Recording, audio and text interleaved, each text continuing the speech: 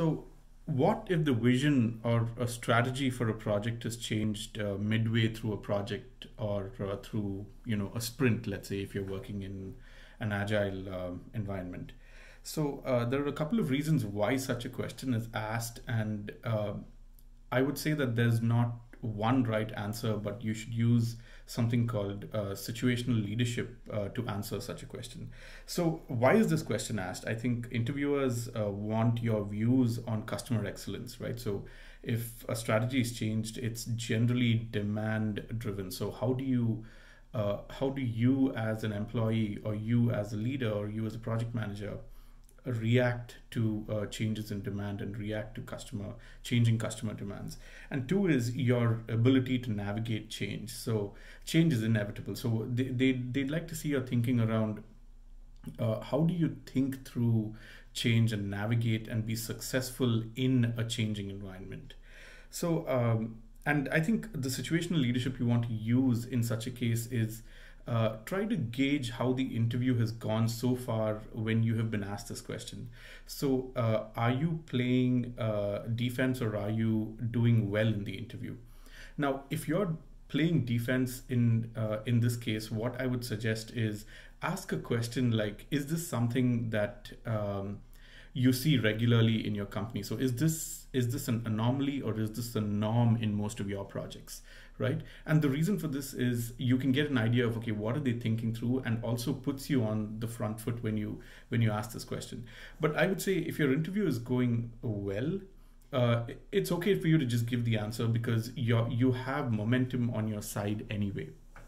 So now, how do you answer this question? So I would say, again, you answer it by saying it depends, right? Typical consulting speak, and say if it's is one, is it a one-off or is it a regular occurrence? So if it's a one-off, you accommodate the change and replan as needed. So it's very simple. Okay, we get it, right? Things have changed. Sit down, maybe get back to the drawing board and say, okay, we're going to replan, we're going to do this and accommodate that change.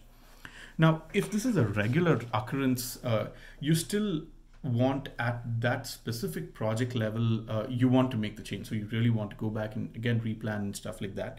But it probably indicates a potential planning issue. So it could, and you want to talk to the interviewer of this about this, right? So tell them stuff like, okay, if it's regular, then it might be a planning issue, right? Maybe we're not spending enough time thinking through the solution, right, and planning, or maybe we're moving too fast, so we get the requirements and we're just going into execution mode, as against sitting and thinking through, okay, how are we thinking through this through the solution, how are we architecting the solution, right? So and if that's the case, so for example, if it is a regular occurrence, you also want to potentially tell the interviewer that I would relook at the planning process and see if there is a systemic issue that exists in the way we plan and execute projects. So is it just requirements to execution and not a lot of thinking through on planning? So to summarize, I would say see how the interview is going.